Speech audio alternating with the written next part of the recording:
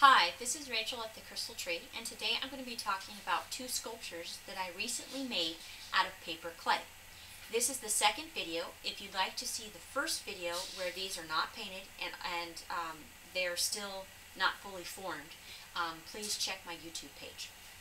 The first one I'm going to talk about today is this first sculpture, which is a little gnome house or fairy house.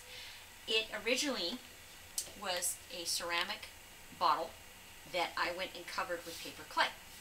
And the clay that I used to make this, the house's roof and almost the entire structure, was made from a paper clay that I store-bought. You can get it at any Michael's or Joann's store. It usually runs for about $11 to $10, depending on where you go.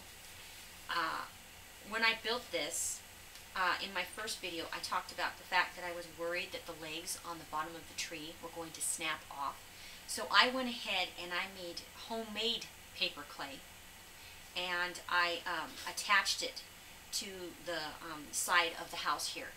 And I also made these rocks out of it, and I also went and finished the bottom so it didn't look like I was joining the clay.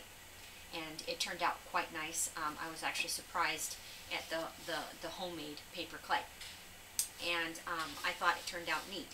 And another thing that I really liked is that I'm practicing with paint, since I haven't really had a lot of practice with it. And I wanted to give this house an old look, and what I used is a dark brown with a little bit of water.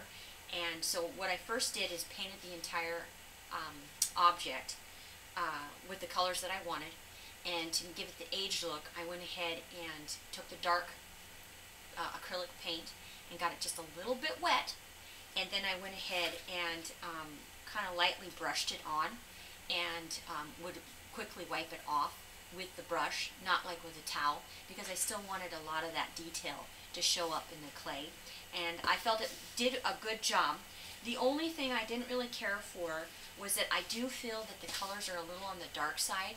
And what to fix that is that I would have, if I do this again, and I will, I plan to make more sculptures, is maybe use a lighter color when painting. So like this dark green, I would have used a lighter color of green, because once you paint that brown on, it darkens it anyways. So you want to maybe use lighter colors first, let them dry, and then go over them with a darker paint, and that will give it that nice old aged look.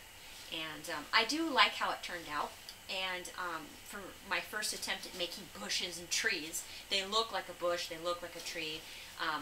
Mushrooms, they look good.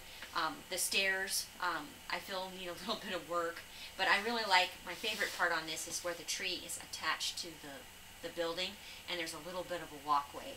And I do like my stones. I thought my rocks turned out looking beautifully. I mean, you can't really see it in the camera, but they look like I went outside and picked up some rocks and stuck them on here. So I really enjoyed that. I thought that turned out really neat. And which is nice is that I also made it so that the roof will fit on there and still looks nice. So if someone purchases this, they can keep something like little, like their rings or earrings or something like that, and just put it on top. Now, the only thing that is bad about working with paper clay is that this cannot go outside. This cannot be put near anything with moisture. It's more of a on the shelf for display purposes. You do not want to put your paper clay outside. You really can't treat it because of the materials that it's made out of. If you want to do something outside, you're going to have to look at a different type of clay, or not even clay, something that can be maybe, this is an air dry clay. So getting it wet over time would eventually make it fall apart. So that's the only bad part about it. But it paints up really nicely, and I think the house turned out really neat. And so I'm going to talk about my second sculpture real quick. This is a little gargoyle monster, and he's almost done. I think I want to add like a little clear marble that he's holding in his hand, or something else. I feel his hand should have something in it. I showed him in the last video, and when they saw him, he didn't have his arms, he didn't have the feet, he didn't have the tail or the wings. He was mostly just a head, and he didn't even have his nose or his mouth, really. I didn't know what I was.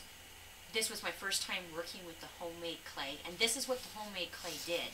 As you can see, it does give a lot of, like, if you want to give a lot of wrinkles or character, but like if you want to go ahead and get like really fine detail like I did on the house, I'm finding that maybe the paper clay that you make at home might not work. I have to make a couple more things with it first because I'm experimenting, but I felt the homemade clay looked really neat because it gave me a lot of different wrinkles on his body.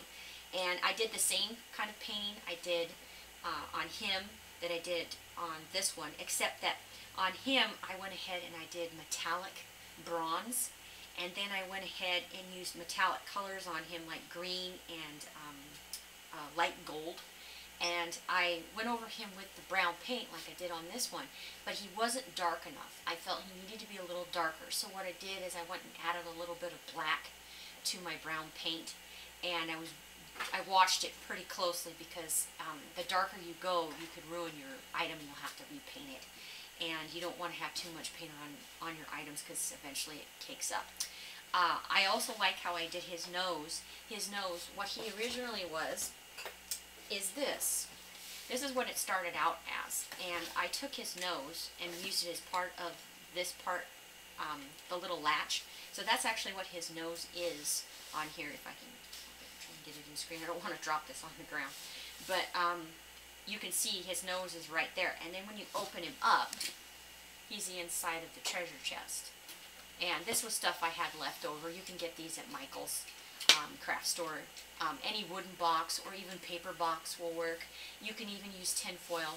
And to attach his arms, what I did is I used tin foil first to make his arms. And then I went ahead and covered it with the clay. And then I made his hands and his fingers are made out of actual tin foil. His wings are actually, I went ahead and did 2 pieces of, I guess it's metal wire. And then I put tin foil around it. And then I went and duct taped it to the back of him. And his tail is actually all 1 piece of clay. I didn't use any tin foil or anything like that, which might be a problem later on. If he hits just right, he'll break. But anyways, if you drop this guy on the floor, he's probably going to break either on his arm or his wings. I'm still learning about armatures. I'm planning on getting a book in the next week or 2 that will show me how to make armatures properly. But I just wanted to experiment. And I think he turned out really neat. I think I wanted a bright color inside of him, so when you open him up, you can store stuff in. And he stands quite nicely. I added the tail because when I didn't have the tail on there, he just fell over backwards. And I didn't like that. I didn't want that to happen. And he shuts really nicely. If you tip him upside down, he's not going to come out, kind of come open. And so I think he is really neat. I've never made a sculpture this big before. I'm used to working with polymer clay and not paper clay. So I think he turned out really neat. And but I wanted to show that stuff to you so you can see what you can do with paper clay. I want to thank you for watching. If you have any questions, please let me know. I'll try to answer them the best I can. Please like and subscribe.